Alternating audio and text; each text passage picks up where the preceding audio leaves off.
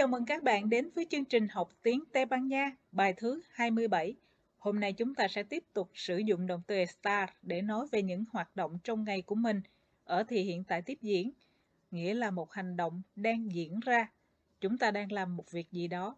Tôi đang cùng với các bạn học tiếng Tây Ban Nha.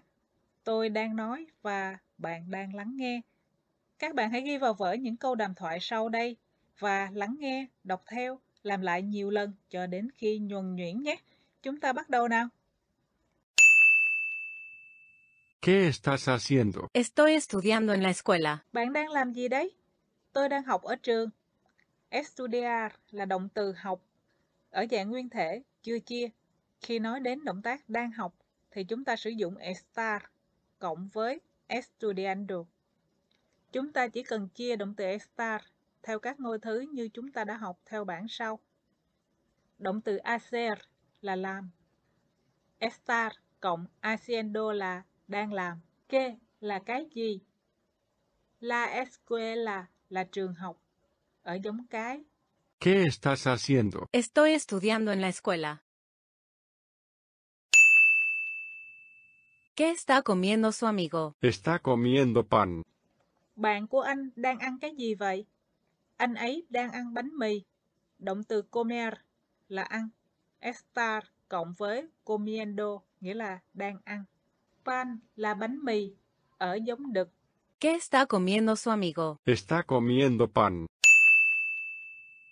¿Qué está haciendo tu hermana? Mi hermana está leyendo en la biblioteca. Em gái của bạn đang làm gì? Em gái của tôi đang đọc ở trong thư viện. Leer là động từ đọc. Estar cộng leyendo là đang đọc. La biblioteca là thư viện ở giống cái. ¿Qué está haciendo tu hermana? Mi hermana está leyendo en la biblioteca. ¿Qué está haciendo tu hermano? Mi hermano está cantando en su sala. Anh trai của bạn đang làm gì? Anh trai của tôi đang hát ở trong phòng khách của anh ấy.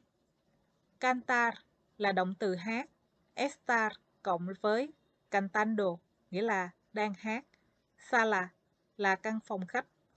¿Qué está haciendo tu hermano? Mi hermano está cantando en su sala. ¿Qué estás haciendo? Estamos trabajando en la oficina. Các bạn đang làm gì? Chúng tôi đang làm việc trong văn phòng. Trabaja là làm việc.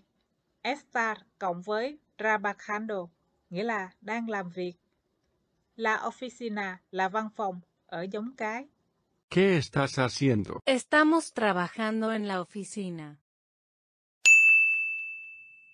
¿Qué están haciendo Min y Mai? Ellos están caminando en el parque. Minh và Mai đang làm gì?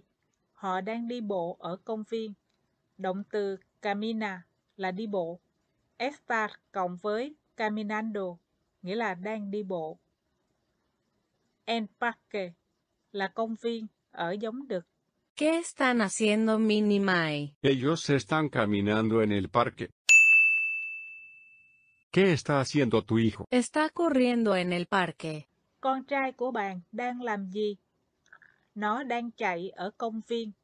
Động từ correr là chạy. Estar cộng với corriendo là đang chạy. ¿Qué está haciendo tu hijo? Está corriendo en el parque. ¿Qué están haciendo usted y su esposo? Estamos viajando a Francia. Bạn và ông xã bạn đang làm gì? Chúng tôi đang đi du lịch ở Pháp. Động từ viajar là du lịch. Estar cộng với viajando là đang đi du lịch. ¿Qué están haciendo usted y su esposo? Estamos viajando a Francia. ¿Qué está haciendo tu hija? Mi hija está sentada detrás de la mesa marrón. Con gái của bạn đang làm gì? Con gái của tôi đang ngồi đằng sau cái bàn màu nâu.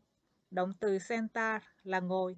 Estar cộng với sentado cho giống đực và sentada cho giống cái, nghĩa là đang ngồi. ¿Qué está haciendo tu hija? Mi hija está sentada detrás de la mesa marrón. ¿Dónde están tu madre y tu padre? Están de pie delante de la puerta. Ba và mẹ bạn đang ở đâu? Họ đang đứng trước cửa. pie là bàn chân, estar cộng de pie là đang đứng. ¿Dónde están tu madre y tu padre? Están de pie delante de la puerta. Các bạn hãy cùng với bạn của mình mô tả các hoạt động trong ngày với nhau bằng tiếng Tây Ban Nha. Ngoài ra, các bạn hãy truy cập trang edume.vn để có thêm nhiều bài tập nhé. Cảm ơn các bạn, chúc các bạn vui và hẹn gặp lại.